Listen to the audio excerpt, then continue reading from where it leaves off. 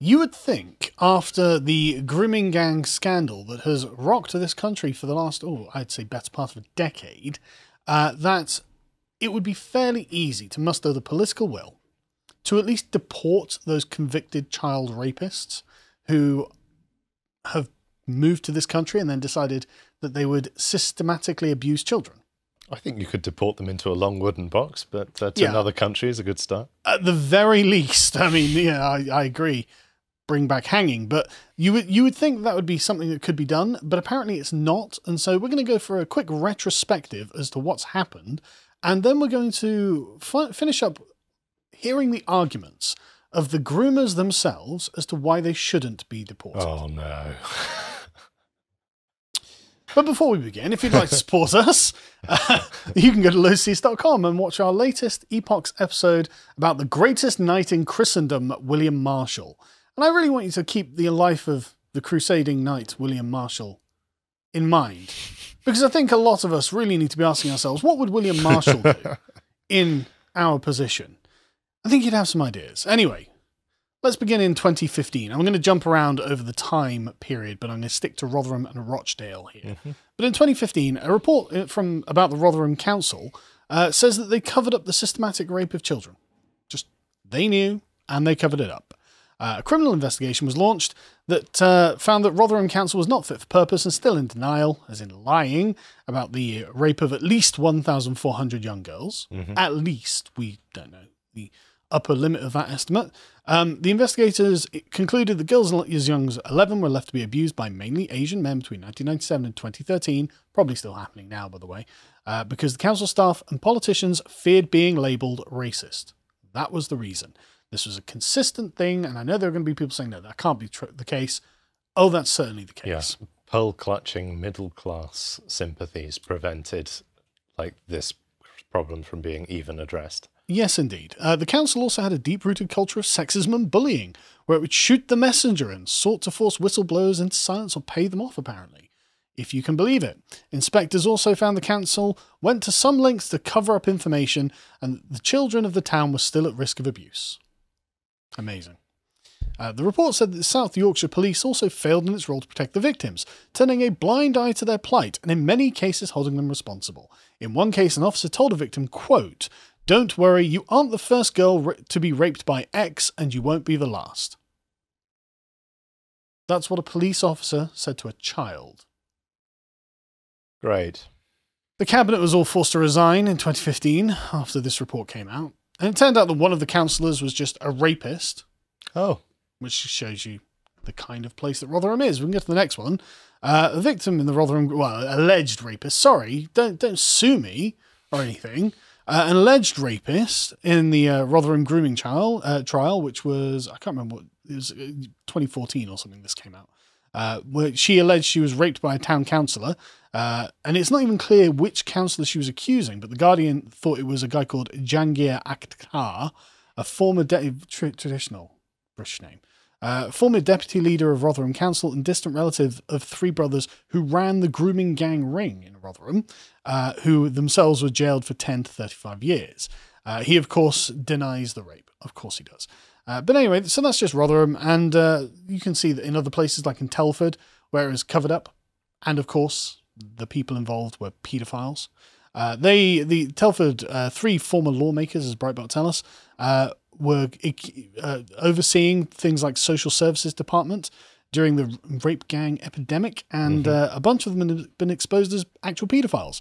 Graham Bould was convicted in 2001 for sexually assaulting a 15-year-old boy in Telford. He was the chairman of Shropshire County Council's Social Services Department for 5 years. The same victim was also assaulted by an Anglican vicar and county councillor called Michael Keane, who sat on the police authority board. He was found guilty of this abuse in 2001. But anyway, so you can see the kinds of people who are involved and who have been covering this stuff up. And it makes you wonder about the Labour Party themselves, because apparently in 2008, Gordon Brown sent around a missive that Nazir Afzal told the BBC instructed the police not to investigate the grooming gangs. So they're like, right, okay. So you've got a bunch of paedophiles and paedophile enablers, and then the Labour Party as well say, just openly downplaying or facilitating this. And so what happened next? Well, how about we gave the Rotherham rapists, if we move over to Rotherham, say, in 2019, these guys got £500,000 in legal aid. The victims got almost nothing. Mm-hmm. So a Freedom of Information request revealed that it cost nearly about £470,000 for the legal defence of these rapists. And the survivors, one solicitor who represented 86 victims, out of those, 70 had not received any compensation payout in 2019. Some, dozens of them in fact, had received sums as low as £2,000. Why?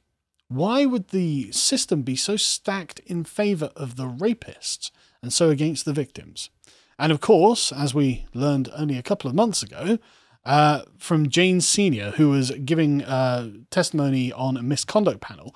Jane Senior ran the Risky Business Youth Project between 1999 and 2011, which helped reveal the pattern in the town that she saw children groomed, raped and tortured by groups of men for more than a decade.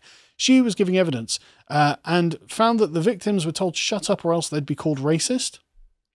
At one meeting, she said she was told, "I was going against the perpetrator's human rights. I was rocking the multicultural boat. I was being racist," according to the South Yorkshire Police, to one victim of institutionalised rape. Yeah, accepting that child rape exists is apparently against multiculturalism. It's apparently a violation of their human rights. Oh, no. The human right to do what they were doing. Anyway, so in 2015, Labour MP for Rotherham, Sarah Champion, kind of had to admit that this is going on really badly. And the only Labour MP, I think, who's been even vaguely half decent on this issue, in 2015, she was like, it's looking really bad. And it looks, I mean, she called it a national disaster because it could be 1 million English girls have been raped by these ethnic grooming gangs. And of course, this went down with almost silence, actually. No one cared. Nothing happened. Yeah, I remember the stark contrast between the reception of this, possibly up to, as you say, 1 million English girls being raped, and the Me Too movement, which was a handful of celebrities facing inappropriate advances, debatably, as part of their career ladder to get up to their billion-dollar careers, right? One of those, for some reason, really struck the public consciousness, and the other was swept under the rug. It's really strange, isn't it? Really strange. But this was awful. You know, Sarah Champion was like, "I nearly lost my mind after victims turned to her for help, unable to trust the police or the local council." Well, I wonder why, since they were either involved or actively covering it up. But the thing is, in 2017, Sarah Champion wrote an article because this did kick off debate, and the left, the Labour Party, were all saying, "Oh well, I mean, rape's just something that happened. There's no rhyme or reason to these grooming gangs." And so Sarah Champion wrote an article. Didn't you know British people rape too? In grooming gangs of like this. Yeah.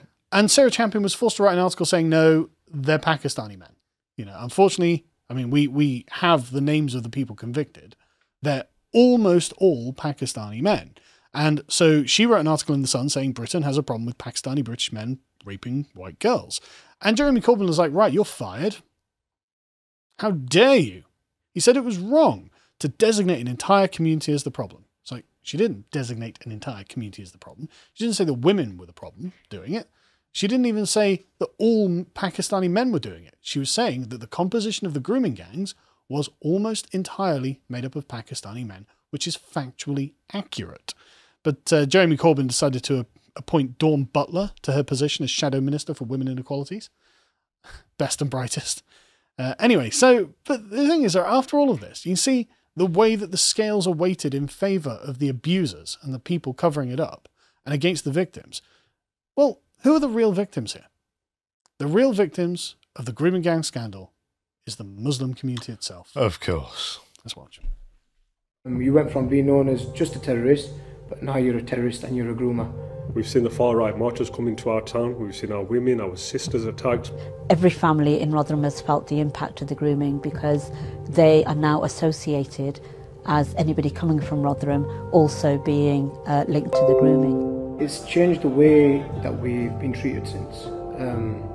I worked as a taxi driver for 8 years. Never had any problems. We were looked at differently whenever there was a terrorist attack. we were looked at differently. And when the J report came out, we were looked at completely differently after that. For the young generation, they have to grow up in that kind of environment where they're belittled, it affects their self-esteem, it affects them at school. Wherever they go, they are judged by others and what they read in the papers. The only people factually who knew what was going on was social services and the police, and they did nothing, whereas we've been the recipient of all the abuse. Because of the targeting of the Rotherham community, most families do fear that if they talk about grooming, if they talk about sexual abuse, sexual exploitation, that it will bring the attention back to them and to Rotherham. When everything kicked off, I was in year 7 myself. I was a young year 7, just come from primary school, and you can imagine the big stigma around being Asian and everything that was happening. Even though we were young, we completely understood. I've heard of many relationships where girls have been exploited horrifically. These girls need help, they need somewhere they can go to. If, let's say, the girls can come in here and express themselves and work on themselves, that's great, in a safe environment. If these girls don't even have confidence with other girls that are their similar age, what do you think happens when they go outside? Right, that's very interesting, isn't it? Because on one hand, you've got the man saying, only the police and social services knew about this. And on the other hand, you have the girl who was at school, so a contemporary age, to the girls being groomed, saying, well, we all heard the stories. And then you have the older woman saying, well, if we talk about it, then that brings negative attention to our community. So, yeah, and the fact that she says, oh, if they're not confident, and what do you think happens when they go outside? Yeah, if you're a not confident teenage child, girl in this country, then, oh yeah, you're just going to be raped or picked up. It's just what how happens is that modern Britain, right? How is that, the country for which our ancestors fought, to drop the old phrase? It's ridiculous. It's awful because they're lying. They know that they know, right? They know that in the community this is happening, and they're afraid to talk about it. So the lie that, no, only the police knew, no, you all knew, because the women after you said, well, yeah, we know it's going on, but we don't want to draw attention because we're afraid of the blowback. It's like, well, maybe if you talked about it, it would stop happening and there wouldn't be any blowback and people would applaud you for outing the predators in your own community. Yeah. And then the other girl at the end saying, well, we all heard stories. It's like, yeah, okay, well, there we go. I've got no sympathy. You effectively complicit in covering it up. It's disgusting. But anyway, so in 2012, right, and it's not like this hasn't been known for a long time. 10 years ago, Keir Starmer was the director of public prosecutions, and he was like, wow, we've really screwed up here. We failed them, as in the Labour Party, the people involved, the Labour council. This is all Labour areas, obviously. All the councillors involved, the entire system has failed these girls. So yeah, because you're all afraid of being called racist. Yeah. You absolute moral cowards. And he started instituting a series of reforms. I should have actually looked to see if these had any effect or not. But anyway, let's just move over to Rochdale quickly. So, again, that was all Rotherham, right? That was all Rotherham. That's one town. This happened in more than 20 towns now, right? So in Rochdale, one of the councillors was lying to the inquiry about child sex abuse in Rochdale. The bullish and opinionated former leader of Rochdale Council lied to an inquiry about his knowledge of the child sex abuse scandal a panel has found. Richard Farnell decided he had to lie for some reason about this, saying he was unaware of the sexual exploitation of boys at a residential school in the town, which is interesting. But he claimed that it was, he refused to accept responsibility for this and blamed other people. Again, just like the previous video that we've seen. He was suspended from the Labour Party, of course. Couldn't suspend him from any other party, could they? So more than 40 men were implicated at abusing boys at various locations in Rochdale, coming from as far away as Sheffield. Boys as young as 8 being sexually targeted by men from all over the Midlands. It's very interesting, isn't it? Weird. And so anyway, one grooming gang out of many in April this year was put on trial. 8 men accused of exploiting girls. But interestingly about this, they're accused of widespread sexual exploitation of only 2 girls. That's interesting. So it's presumably the only girls who were willing to come forward and testify. The ones who the prosecution thinks it can lay the most ironclad case against, you would like to think, at least. Yes, but it's not going to be limited to merely these 2 girls. But anyway, this happened between 2002 and 2006, when they were under 16, of course they were. The men, 7 of whom are from Rochdale and 1 who comes from Blackpool, face a total of 84 charges, including rape and trafficking. The men did not enter pleas and were bailed ahead of the Crown Court hearing. 7 of them from Rochdale, 1 of them from Blackpool. Do you want to guess the names? John Smith, Neville Longbottom. There was a Martin Rhodes, Oh. actually. He's the chap from Blackpool. Mm-hmm. One Martin Rhodes. The other one is Ali Raza Hussain, Aftar Khan, Muhammad Iqbal, Muhammad Ghani, Insar Hussain, Iqla Youssef. All charged with terrible, terrible things. And one of this is not the first round of offences that the Rochdale grooming gangs have been convicted for. Previously, they had a leader called Sabir Ahmed, who's currently in jail, I believe. If you can get to no, I think he served his jail time and now he's out. Oh, in fact. great. Yes, this chap Sabir Ahmed, he was the leader of the Rochdale grooming gang, and he was employed by the council as a welfare officer. That is a welfare bloody hell. Yep. He apparently forced his victims to call him daddy, and was convicted of sexual assault of children. And for some reason, the police failed to tell the council that this was the case. So why would you not look into that person's criminal record? Just generally anyone's criminal record. Mm-hmm. Does this person who we're going to employ as a welfare rights officer have a criminal record, perhaps of raping children? Don't we even have a sex offenders register? Apparently Or was not this anymore. Before then, or? I don't actually know whether this was before we had one. Right. Okay. But the point is that you would see that this person has a criminal record for raping children. It's like, are we really going to put him on a welfare rights position? Is that really what you would do? Is there no one better than this guy in all of Rochdale? Mm-hmm. But the police have had to be like, well, they cite serious multiple failures by the Greater Manchester Police. It's like, failures or cover up. Anyway, the report apparently looked into the alleged grooming of children in council homes, shisha bars, and by taxi drivers in Oldham, and found the authorities failed to protect some youngsters from sexual exploitation. Again, I don't think they failed. I think they're complicit at this point. But anyway, in 2021, the leaders of the Rochdale grooming gang, it's actually a different set of leaders of the Rochdale grooming gang. Again, there's just so many, right? This is Qari Abdul Rauf and another chap called Adil Khan. But this particular one, he was threatened with deportation. Mr. Abdul Rauf, the convicted Rochdale grooming gang leader, says he doesn't expect to be deported for his crimes. It's weird, isn't it? I would have thought I would be hanged. Yeah. That's what I would be worried about. He knows we're a soft touch. He does. He exactly knows, right? So he went to prison and he was serving a prison sentence for his offences, something like 6 years in prison. But he came out of prison and he was just living in the same town he was convicted of raping a bunch of children in. People were angry. The fury of victims, campaigners, and local residents. Yeah, I can imagine. Don't know how he manages to get a coffee in the town centre these days. Yeah. Can you imagine? Oh, you're the paedophile rapist. Get out. Anyway, speaking today, from his first time back in Rochdale, this was last year, he arrogantly admitted that he was surprised that there had not any move to get him out of Britain. The Mail Online asked him if he was surprised he'd not been deported, and he was like, yes. And when asked if he expected to be deported, he was like, no, I don't think so. Like, no, of course he doesn't think so. Of course he doesn't think so. Yeah, he's a preacher, by the way. Oh, he's an Islamic even better. preacher. Yeah. Bloody hell. Yeah, what a great guy. And when asked, well, why should you not be deported? He had an amazing response. Oh, And I mean amazing, just generally, you will be in awe of the absolute scum this man is, right? So if we get to the next one, he was asked, he told a judge that he shouldn't be deported back to Pakistan because his son needs a role model. Yeah, his son needs a child rapist for a role model. Yeah, what kind of role are you modelling for him? I mean, I don't know how the judge has taken this, right? But yeah, so they've been the Adil Khan and Abdul Rauf have been told they'll be sent back to Pakistan for the good of the British public, which, I mean, again, public hanging, in my opinion. But, you know, what do I know?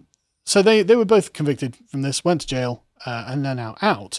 And just as a quick thing, right? So They were predating on 12-year-old girls, as young as 12. Khan got a 13-year-old girl pregnant, and Ralph trafficked a 15-year-old girl for sex. These are just what they were convicted of. Really. Yeah, we have no idea the stuff they were doing, which they haven't been convicted of. Yeah, and police say that they groomed as many as 47 girls in their time. And since on release from jail in 2016, they've fought a long legal battle against deportation, including mounting multiple legal challenges and appeals spanning several years on the grounds that deportation would interfere with their human rights. Oh, no. No one cares about the human rights of the victims in this. Well, the victims are largely airbrushed out of most of the reporting on this. Yes, indeed. Khan appeared at a final deportation hearing on Wednesday to argue that he should not be deported, where Judge Charlotte Welsh asked him how his son might be affected if he was deported from the UK. So aren't you asking if his son's affected by having a convicted paedophile as a father?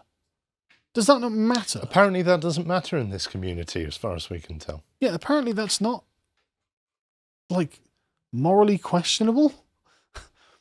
Khan, speaking through an interpreter, because apparently he doesn't speak very good English, says, "As you know, the father figure is very important in every culture in the world, to be a role model for the child, to tell him or her right from wrong." Right from wrong. Convicted child trafficking rapist is going to teach someone right from wrong. The audacity, the absolute audacity of someone to say that. And now, after raping a bunch of children here, I shouldn't be deported because I need to be a good example to my kids. He also claimed he wasn't wanted by his family back in Pakistan because of his notoriety in Britain. It would be bad for the business that they own. People wouldn't come to their business. I mean, that gives me some respect for his local community back in Pakistan. Absolutely. Clearly, this isn't very well liked in Pakistan, but it's just fine when it's done in Britain. Isn't that weird? Really makes you think. If you appreciated that segment from the podcast of the Lotus Eaters, you can go to lotuseaters.com to get access to all the premium content we have on the site, such as this live book club from Patricia McCormick on the A Human Manifesto. And if you want to follow what else Harry's putting out, you can follow him on Getter at Harry Lotus Eater on Getter. Thank you and goodbye.